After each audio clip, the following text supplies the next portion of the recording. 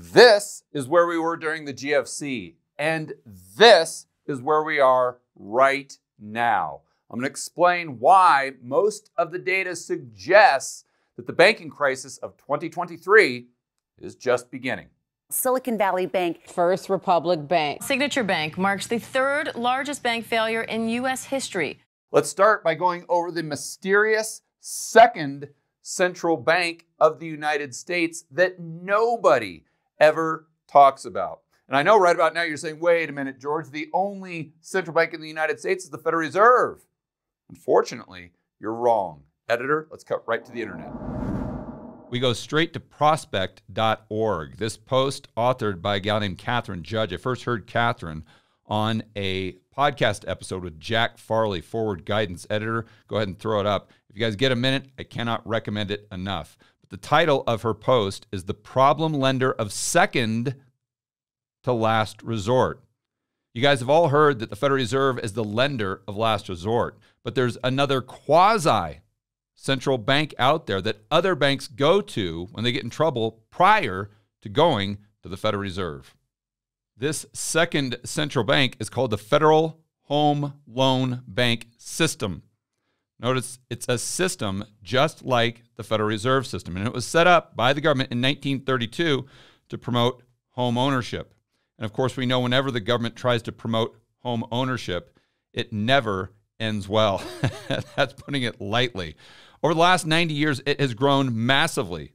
A shocker that a government program would grow massively, while also morphing to serve the interests of giant financial institutions far more than homeowners. Wow. Again, shocker. There's unintended consequences of a giant, massive government program. But she goes on to say, even more troubling, the FHL bank system is now an entrenched lender of, well, second to last resort. Yet one that is even less accountable and public-minded than the Federal Reserve, which Congress created to serve as the lender of last resort during periods of stress.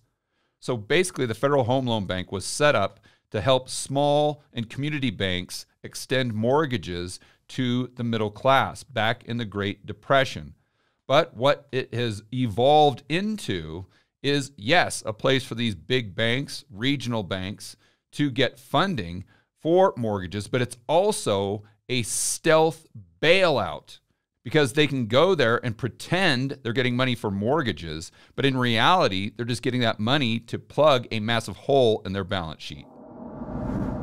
Now let's go right back to the chart. It starts 2000, goes all the way to today's date on the left. We go from 0 all the way up to 1.2 trillion. Now these are the advances that are going out to the marketplace to other banks from the Federal Home Loan Bank. And they call loans advances for some reason. So just to be clear, to make sure we're on the same page, if the FHLB lends money to another bank, they call it an advance. So back in 2000, we were right around 400 billion, and it goes up slightly, ticks up to about 600 billion because all these small, maybe community banks were going to the FHLB for their liquidity for these mortgages, because the FHLB would take those mortgages as collateral. It was a very convenient resource for them. But look at what happened starting in 2007. It goes parabolic. Now note, I said 2007. I did not say 2008, because editor, go ahead and throw up a chart and we can see that the advances from the FHLB started going parabolic prior to Lehman Brothers and prior to Bear Stearns. So if you were someone that was really paying attention in 2007, you would have seen that GFC tsunami long before it hit the shore. Then we fast forward after the GFC, call it 2011, 2012, the mortgage business, the housing market started to pick back up, and all of those community banks were going back to the FHLB for their liquidity needs. But then we see this big spike during the cerveza sickness. It goes all the way back down. But then what happens from Q1 of 2022 to Q4 of 2022? The exact same thing that happened in 2007. And you guys know exactly what happened in Q1 of 2023. We had Silicon Valley Bank go bust. We had First Republic go bust. We had Signature go bust. And as you can imagine, if you were paying attention to these advances in 2022, how they're going parabolic like 2007, you would have had a very good idea. You would have been able to predict that the probabilities were very high that we would have a banking crisis in 2023. Oh, but wait, there is more. Editor, go ahead and throw up an Excel spreadsheet that I found on Twitter. And please do put up the person that posted this so we can give them credit. And I'd like you to note the top borrowers from the FHLB in 2022. Shocker, I know. Number one would be Signature, and not far behind would be Silicon Valley Bank, and of course, First Republic. So why would these troubled banks go to the second lender of last resort instead of going to the Federal Reserve? Well, it's actually very clever. You see, most of the lending done by the Federal Home Loan Bank is for these small community banks, private lenders, maybe credit unions. And they just go there because, like we said earlier, they just need a little liquidity for these mortgages, and they'll take those mortgages as collateral. It's expensive, but that's okay. It's their best option.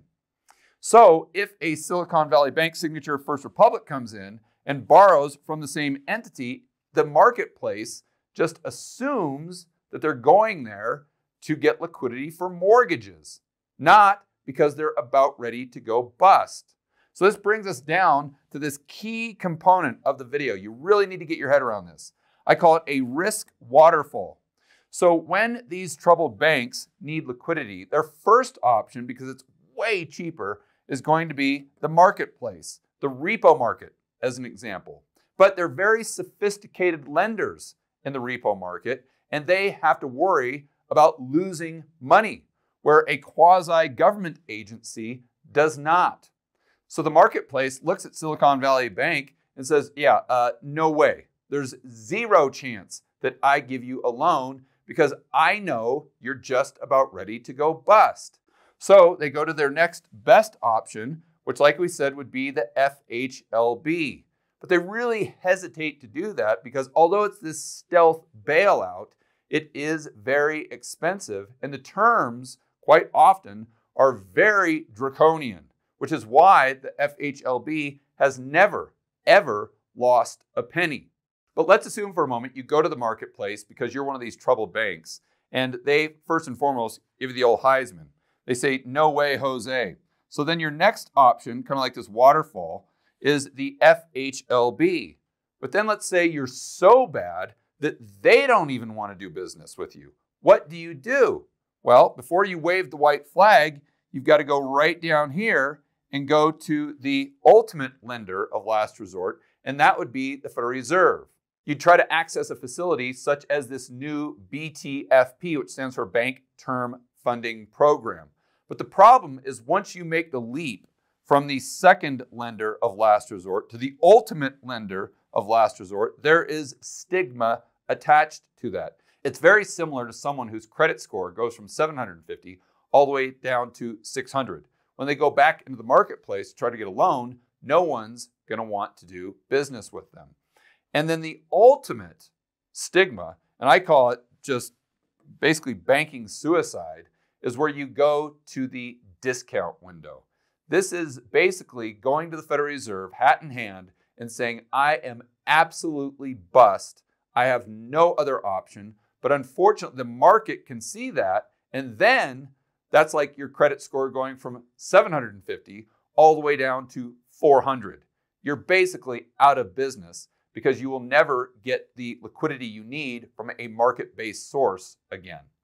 So once we understand the risk waterfall, all we have to do is look at some charts and we can determine how much stress is in the banking system and the probability of this banking crisis continuing into the future. And we can also time it to a certain degree. So we went over a chart of these advances, and we know when this goes parabolic, we can look at the banks that are borrowing and we can assume that they are in trouble. But then we can combine that with looking at the overflow into facilities like the BTFP on the Federal Reserve's balance sheet. So if we see that going parabolic at the same time, we know there are banks that can not only access market liquidity, but they can't even access the FHLB. So that is when you are really in dire straits. So editor, go ahead and throw up a chart of the PTFB right now, and we can see that it has gone parabolic and it has stayed there. It has not come down. Now, if we look at a chart of the discount window, we can see that that went straight up, but it's come back down. So what does this mean? How can we interpret this? Well, we know that the banking crisis is far from over because of the chart of the advances of the FHLB is still extremely high and going even higher. We can also combine this with the PTFP being extremely high, and it hasn't come down yet. Now we'll have to see if this goes higher or not. But how we kind of time when we get the next wave of this crisis is by combining those two charts with a chart of the discount window. And once you see that shoot up, you know that over the next few weeks, over the next few months, it's very likely that you see more of these banks go bust, possibly taking us into an environment that is very similar or even worse than the GFC. For more content that'll help you build wealth and thrive in a world of out-of-control central banks and big governments, check out this playlist right here, and I will see you on the next video.